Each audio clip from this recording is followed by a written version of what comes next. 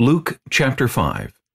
So it was, as the multitude pressed about him to hear the word of God, that he stood by the lake of Gennesaret, and saw 2 boats standing by the lake, but the fishermen had gone from them and were washing their nets.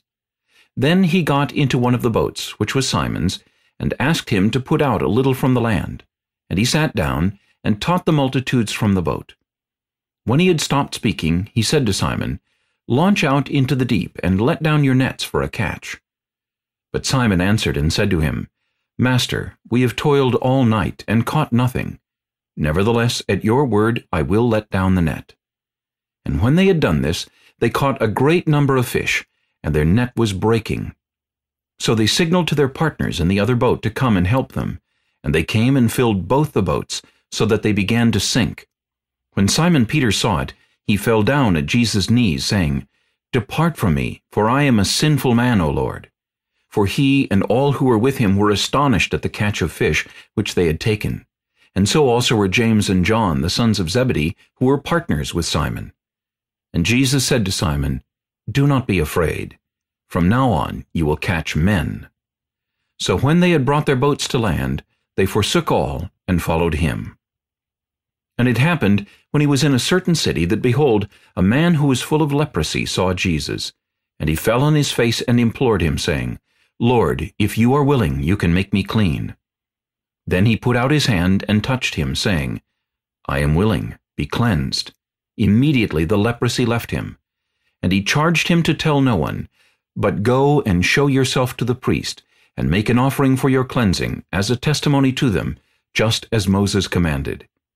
However, the report went around concerning him all the more, and great multitudes came together to hear, and to be healed by him of their infirmities.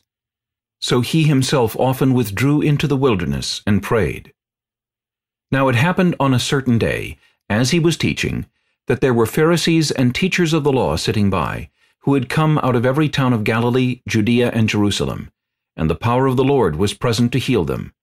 Then behold, men brought on a bed a man who was paralyzed, whom they sought to bring in and lay before him.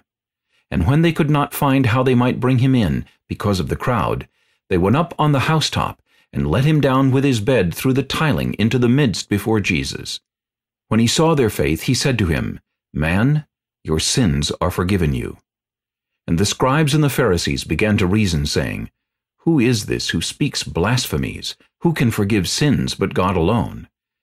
But when Jesus perceived their thoughts, he answered and said to them, "Why are you reasoning in your hearts? Which is easier to say, 'Your sins are forgiven you,' or to say, 'Rise up and walk'? But that you may know that the Son of Man has power on earth to forgive sins," he said to the man who was paralyzed, "I say to you, arise, take up your bed, and go to your house." Immediately he rose up before them, took up what he had been lying on, and departed to his own house, glorifying God.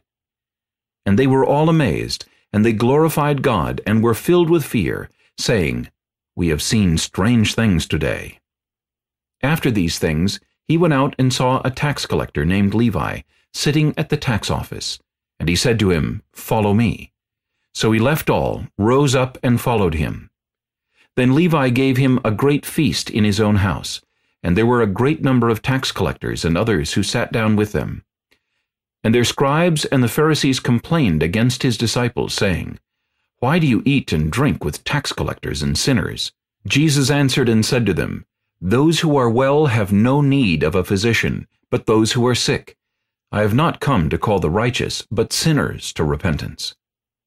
Then they said to him, "Why do the disciples of John fast often and make prayers, and likewise those of the Pharisees, but yours eat and drink?" And he said to them, "Can you make the friends of the bridegroom fast while the bridegroom is with them? But the days will come when the bridegroom will be taken away from them. Then they will fast in those days." Then he spoke a parable to them. "No one puts a piece from a new garment on an old one, otherwise the new makes a tear, and also the piece that was taken out of the new does not match the old. And no one puts new wine into old wineskins, or else the new wine will burst the wineskins and be spilled, and the wineskins will be ruined. But new wine must be put into new wineskins, and both are preserved. And no one, having drunk old wine, immediately desires new, for he says, 'The old is better.